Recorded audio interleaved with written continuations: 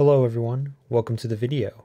In this video, we'll be going over how you can create a custom field history tracking object in your org. Now I'm doing this because the native field history tracking in Salesforce could have some limitations, such as storing the records for up to 18 months or only allows field history tracking up to 20 fields. Now with something custom, you can definitely bypass all that, based on your storage, of course. And also, there is another issue right here. And it seems to be common as there is an ID exchange here, and it is open right here, 50,000 points, 5,000 votes. It's open, but not planned. So, wow, 2007. So, for anyone that's watching, you guys can upvote this. So let's read over this. It says reporting on field history tracking of a custom object is not available if the object is a detail of a master detail relationship. Reason: the existing reports can't drive sharing from another table. As it states here as the example, if the custom object was a child of an account and defined as having a parent control the sharing visibility, then the report would have to use the sharing on the account to determine which history rows to display. This capability has not been implemented. Although this is somewhat of an issue, there's also a workaround, such as creating flows, reporting snapshots, or changing the relationship. I'm pretty sure the last two are not the most optimal solutions. I don't think you want to switch from a master detail relationship to a lookup. There's a reason why it was a master detail relationship. Reporting snapshots, there are some limitations with this. I do have a video on that, so I will leave a link in the description for the reporting snapshot on how you can set it up. We're going to use this one, except we're going to use a flow, and there are some prerequisites that you will need in order to achieve this. Let us look right here. So here's the example right here. Before we begin the flow implementation, there are some things you need to do. Let's use this scenario right here. As you can see, case is the master object, is the parent. And I created a custom object called bug, and bug is the detail to this relationship, as you can see.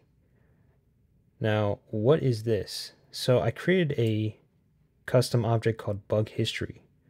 So for any field changes that occur in bug, we'll store in here, like a storage.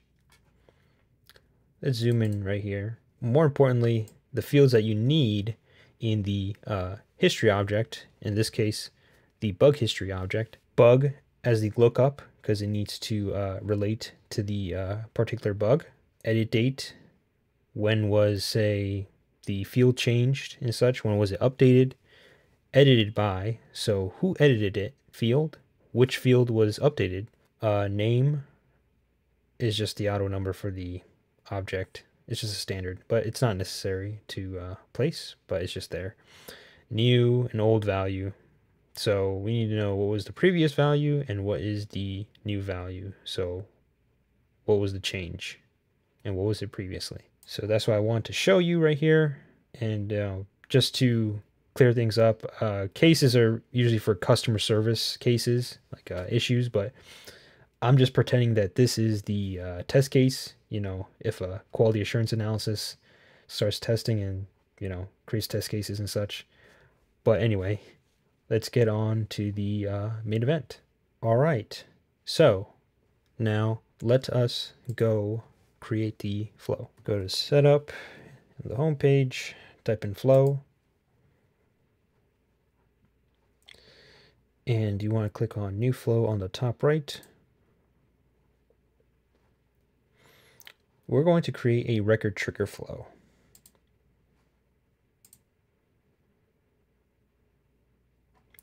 Now, which object do you want to trigger on? We're going to use the bug object. So bug, when do you want to trigger? You can do updated. It could be either created or updated, but I'm just going to do updated. All right, now we're going to add a condition. I am going to add a few fields that I'm going to track. So environment, let's do is changed, true. A couple more fields.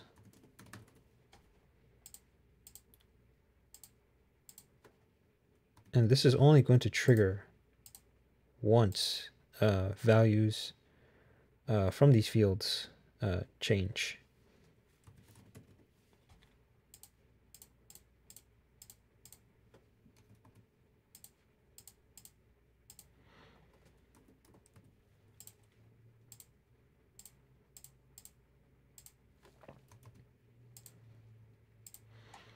And this is going to be more of an after save flow, after the record is saved. So we're done with that. Oh, before we move on, let's be smart and save this. Bug save. All right, now we're going to add what we need to add. So let's do a decision element.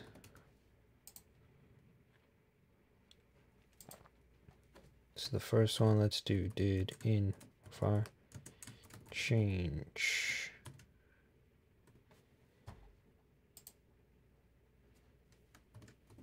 Yes. So from here, we're going to select the record.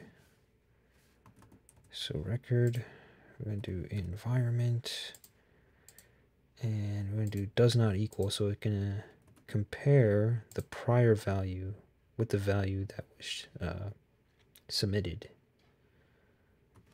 Environment, okay. Then we're going to do, so once it goes to yes, we're going to do a create record. We're going to call this create in value. Okay, create one record, but we're going to separate. And where is this going? It's going to the bug history object. Now we're going to add some fields here. Okay, let's add the fields. So obviously add the bug, and we're going to do just the ID. Okay, we're going to put edit date, and you can put last modified date, but I'm just going to use the flow when it kicks off. So I'm just going to do current date time. I'm going to do edited by, and then from here I'm actually going to do a quick formula. Okay, so we're going to do a formula. I'm going to call this full name API. So we're going to do text. Then I'm going to add, I do have a formula, so I'm just going to just copy and paste this. So it's going off the user, and then I'm kind of concatenating it and separating it. And the first name and last name of the user. So should be that. Oh, I forgot to check one thing. Okay, it's valid. Gotta make sure. All right, continuing on, gonna put field. And then this, I'm just gonna put the text, because since this is just environment, then we're going to add new value, and what it's going to be record environment, and then old value, then it's going to be record prior environment. All right, so let's save that. So this is just one piece of the puzzle. Now we do have 4 records. Now you can put as many as you like, but I'm just using 4 records for example. So I'm going to show you what we could do. Copy this element and put it right here. Paste. I'm going to copy this element as well and paste. All you have to do is just change the labels really. So for this one, let's just do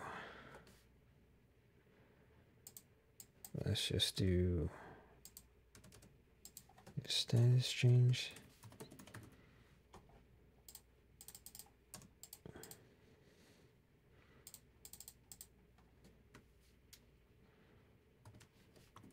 Yes, status. Because API names can't be the same. And we just changed this to record status. Same thing here, record prior status, record prior status, and then right here, create status value.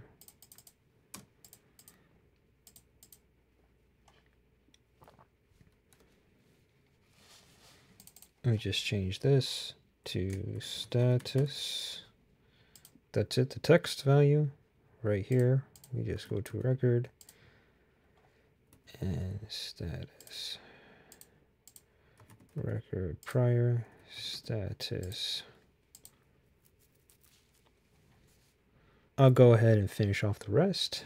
Okay, so I just finished up adding the rest of the values.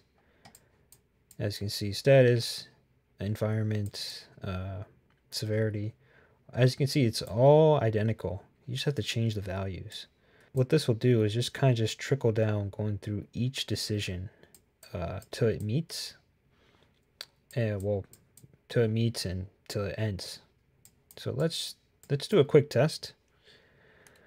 Okay, let's go to debug and let's find a bug. So let's do B6. So this is triggering on an update. Let's see. So which one was it? So severity, we'll do medium. Status, we'll do in progress. Version, we'll do 2. And we'll do, just for the heck of it, okay, 1. So run. Right here, now you see that has been completed. It's gone through some decision. So it was true, the condition right here. So because the values from record environment, record prior environment did not meet, and so it evaluated true. So that's why I went to yes. So as you can see, the new value is QA1 and the prior value is QA. Okay, same thing with status. So it was null, but in progress. So it should be just blank, really. Same thing with version, create version. But anyway, enough of this. Let's see the real test. So just go to activate. Click on activate, I meant to say. So now this flow is live and ready. Now I forgot to mention one thing. You have to make sure you have the related list appearing in the bug for this case. So let's go to page layout. Go to bug layout. Let us add something from the related list. Bug histories. Let's put that there, and let's customize this. Click on the wrench right here, and let's add what we want the users to see and what we want to see. So let's do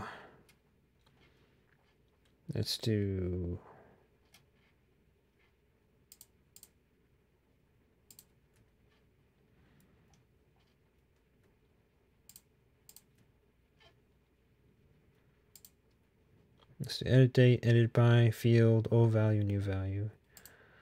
You know what? Let's do descending and then press OK. Okay, so that's all there.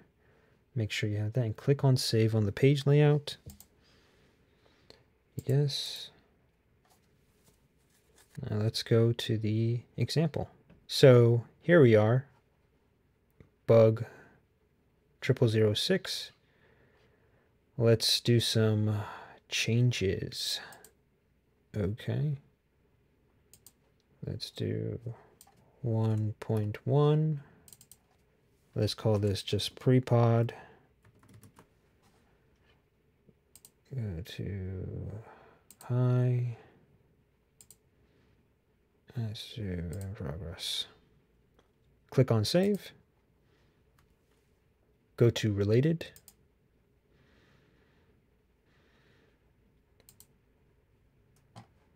Okay, now as you can see with bug 0006, you can see the edit date, what was changed. As you can see, this was previously QA. Now a new value is pre-prod. Status, it was null. Now it's in progress. Basically, it works as expected. So let's go back to the flow right here. So even if you just change one thing, it doesn't have to be multiple things. Let's see what is at the end. Let's just do severity change. So we'll do severity change. Do medium. So as you can see, it met one of the triggers, which was severity, went down. So even if, you know, it didn't meet these decisions, that's fine. It'll still keep going down and down, and it won't fail. And it'll go down to severity. And it's been successful. Check out the links below for more resources or other videos. But yeah, that's all I have for you. Hope this video was helpful. Please like, share, and subscribe. Until next time, I'll catch you in the next one.